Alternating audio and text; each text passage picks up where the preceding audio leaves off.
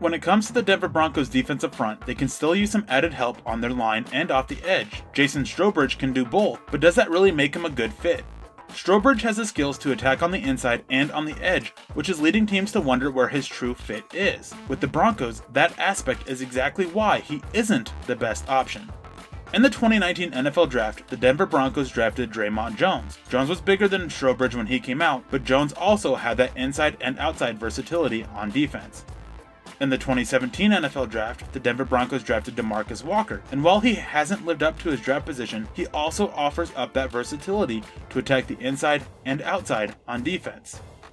Denver already has two players that are the same kind of tweener player that Strowbridge is, so a third doesn't really make much sense. On the defensive line, versatility is needed, but there can be too much versatility. Denver does need help at both the edge and on the line, but they need a true edge for depth competition and a true lineman for competition, and a chance to be a starter in the future.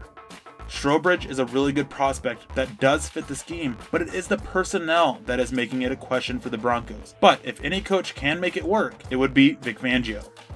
It is going to be interesting to see where teams value Strowbridge with it weighing his skill set against being a tweener. For the full scouting report on Jason Strowbridge, check out milehighhuddle.com.